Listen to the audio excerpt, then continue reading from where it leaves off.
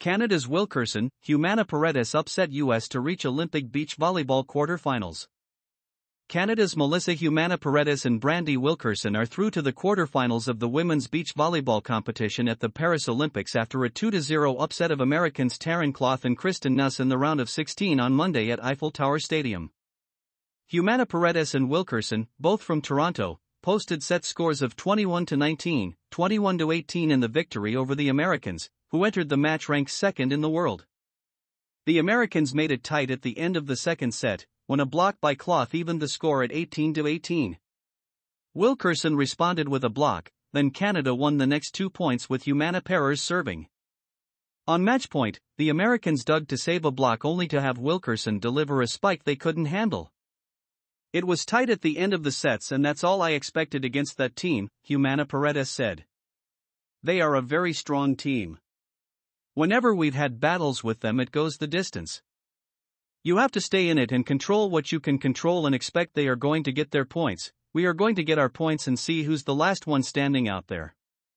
Humana-Paredes had a match-high 15 points and added 4 points on serve, while Wilkerson had 11 attack points and a match-high 5 blocks.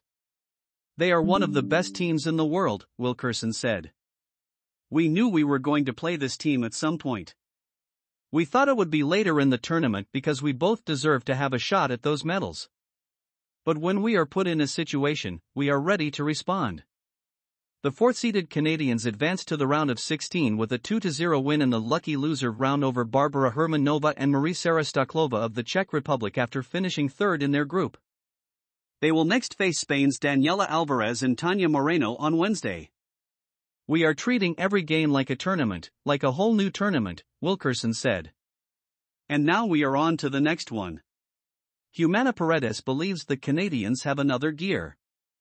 "It's definitely not our best. It was good and we're getting better, but it was a gritty win. I don't think that was our best volleyball," she said.